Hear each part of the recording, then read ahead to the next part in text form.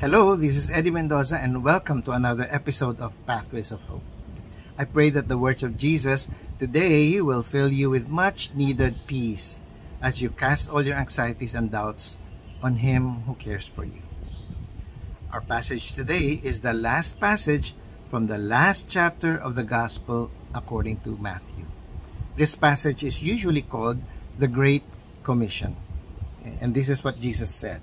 He said, "All authority in heaven and on earth has been given to me. Therefore, go and make disciples of all nations, baptizing them in the name of the Father, and of the Son, and of the Holy Spirit, and teaching them to obey everything I have commanded you. And surely I am with you always to the very end of the age." Now, this passage from Matthew is actually very similar to the last passage of the last chapter of Mark's Gospel. Okay? But in Mark's version, he adds a little detail saying that after Jesus gave these instructions to his disciples, Jesus was lifted up into the heavens. Okay? Well, that was Ascension Day. And while that ascension of Jesus is indeed a marvelous spectacle, and how I wish we were all there to witness it, today we want to relish these words of Jesus because they were the last words he ever spoke in person here on earth. And I encourage each one of you to continue to reflect on these words in the coming days so that you will appreciate how much importance Jesus wanted to place in these words which he left for his disciples and for you and for me and for all mankind. Now, for today, let me invite you to reflect on three aspects of Christ's Great Commission message. First, remember, Jesus instructed his disciples to do what? To go and make disciples of all nations.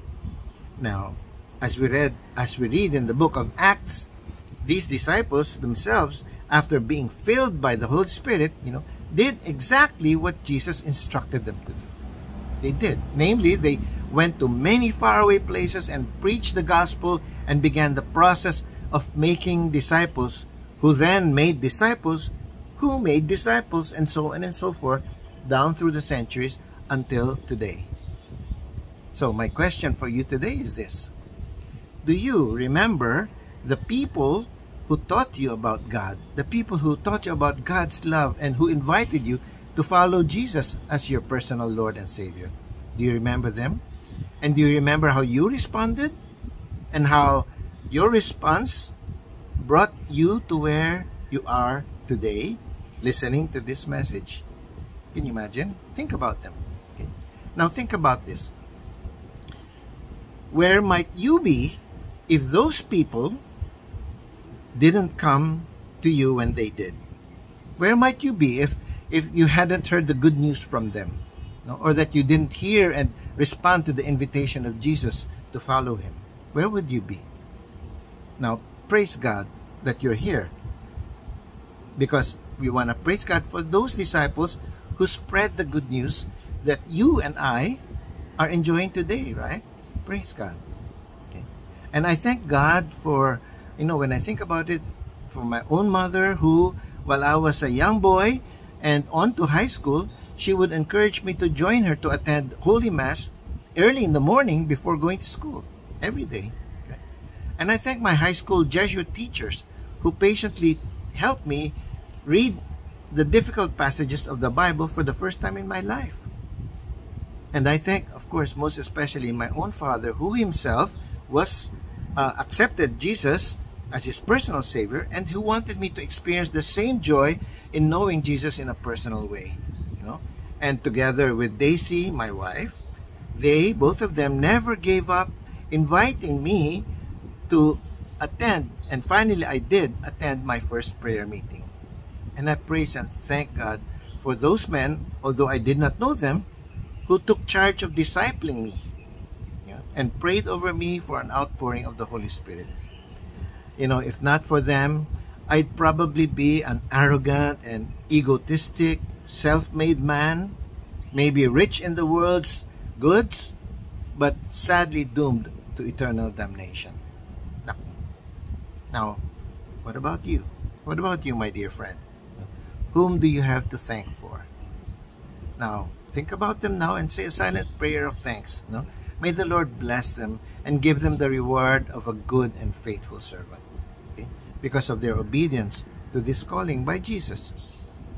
Now, on this point, finally, remember that now that you're a disciple, you are commanded to do likewise and make disciples of others. Sige, go ahead. No? You need to make disciples of others. My dear friend, people need the Lord just like you and I did. No? So, please do not let the gospel end with you. Now, go. Make disciples of all nations. Next. Okay. Jesus describes in simple terms exactly how his disciples are supposed to make disciples. Simple lang. Jesus says, teach them to obey everything I have commanded you. That's it. That's what it means to be a discipler. Teach them to obey everything I commanded you. Now, for those of you who follow this post in Pathways of Hope, you might remember that last month I talked about this verse, and I shared how I searched the Gospels to make a list of all the things that Jesus commanded, so that I would be ready to teach this and encourage those whom I am discipling to obey these commands of Jesus. Now, but what I want to leave with you on this point is an encouragement. Is that, if you are discipling someone, okay, and you are struggling with a weakness, or no, if you are being discipled, okay, and if you are struggling with a weakness and are having difficulty obeying anything that the Lord has commanded, take heart. Take heart. Our God is a God of second chances, third chances, and fourth chances, and actually 70 times 7 chances. That's how gracious God is. And I hope and pray that you submit yourself, that you would submit yourself to someone who will lovingly disciple you through all these struggles. The key is for you to be honest with your discipler, okay, and that you should take the steps that your discipler instructs you to do, to follow, in order to become more and more like Christ in all your ways. Okay? I've always said that discipleship is like going up the down ramp of an escalator. The escalator goes up and down, and you decide to go up through the down ramp. It's not easy, but that's what discipleship is all about. You have to work at it, because otherwise, if you don't, the world, the flesh, and Satan will drag you further and further away from Jesus. It requires work. That's what discipleship is all about. My point is, you cannot do this alone, my brothers and sisters. You cannot. You need a discipler. And on this note, in case any of you out there watching this video does not now have a discipler, please message me or other members of the Pathways of Hope team personally, and we will try to connect you with people who will lovingly walk with you along this pathway of hope. Which brings me to my last point for today. Jesus ends his message with this. He says, "Surely I am with you always." Surely I am with you always. Here, my friends, here is the word of hope. The last promise of Jesus while here on earth. First he commands us and says, "Sige, go, instruct them in the practice of all I have commanded you." He says that. And then he promises us, saying, "And remember, I'll be with you as you do this. Day after day after day, I will be with you right up to the end of the age. I will be with you."